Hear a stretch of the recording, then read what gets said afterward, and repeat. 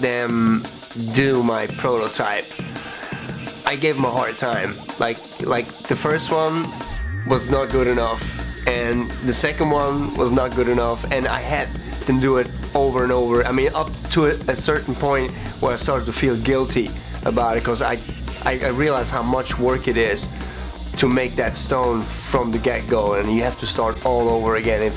You can't just change it a little bit. I appreciate very much that back then they gave me the benefit of doubt, that, you know, that I kind of knew what I was doing, and they went along with it. I mean, after I think of the fourth or fifth time, like, we actually nailed it.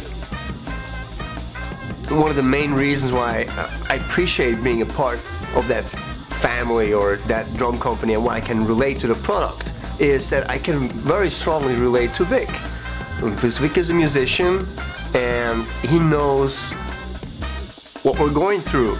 This is a drumstick which is made by a drummer that has a professional expertise for like many years, and understands how much work and passion we have to invest into becoming the player that we want to be.